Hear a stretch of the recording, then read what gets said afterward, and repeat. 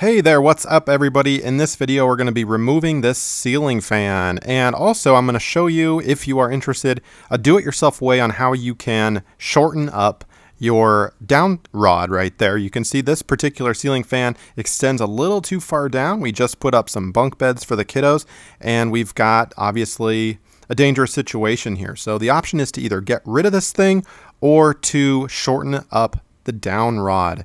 Now, obviously, since we're dealing with electricity here, we are going to be turning off the breaker. That's obviously really important, and we'll be checking to make sure that the power is indeed off. Now, hire a licensed electrician if you are uncomfortable or don't know how to do this. But basically what we're going to be doing here is removing this first bit by bit. Now, you don't necessarily have to take everything off, but my understanding and my experience here is if you take it off from the base where it actually connects to the ceiling and you unwire everything, you're going to be left with a very awkward ceiling fan with not a lot of good places to put it. It'll also be a little heavier and it'll tilt really easily. So what we're going to do is actually take everything off first, including the glass bowl if your fan has one. It's pretty heavy. You just saw me do that, and so you can rewind if you need to see how to do that. And we're basically going to start unscrewing some different points and popping some things off as much as we can. Now, there we go. This particular piece is going to slide off or slide down.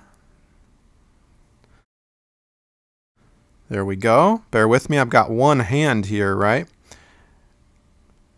Now you could potentially keep this piece on if you wanted to not connect it there. You could disconnect that wire harness in there and just take that all the way down, or you can leave the wire harness on, no problem. Next up, we'll unscrew the ceiling fan from the actual end of the down rod. So you see me do this right here. There's a little pin and several little tighten screws that you can loosen up. Now those screws don't have to come all the way out. They just loosen up. Obviously you can take them out, and then we will unscrew that, and you could see it kind of hanging there. Okay, just to give you some idea of the anatomy of this. Now the down rod right here, and the entire weight of the ceiling fan rests on this little bracket. Can you see that bracket right there? The big thick bracket. It's like a circle. Well, I just took that ceiling fan out, and I'm bearing the entire weight of the ceiling fan with my left hand now, with my camera in my right. So I had to undo those wires, and so that's pretty simple to do.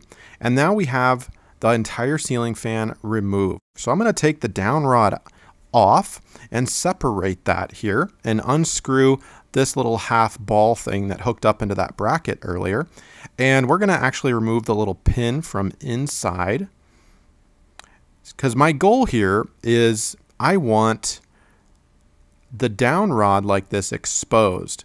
Now, why can I do this? Well, at this point, you can either replace the down rod and put everything back together, or you can actually take your hacksaw and cut it down to size. So check the manufacturer's recommended lengths. They'll sell specific down rods, 6-inch, 3.5-inch, 12-inch, 18-inch, or whatnot. And you can cut that down to size. Do not cut the threaded end. Instead, cut this end up here. You can see that bare end with it's got two holes in that little pin slid through. So you'll have to cut it down to size, and then you can actually drill 2 new holes fresh.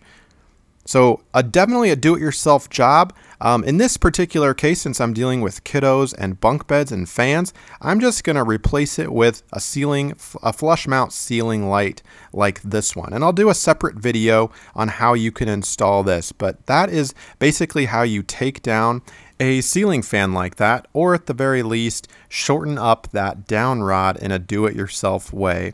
Again, you can buy your own if you're not in a big hurry, or you can cut it down to size. Now be careful, you might void your manufacturer's warranty if you do indeed do that. I have no idea, but a nice little trick if you are in a pinch.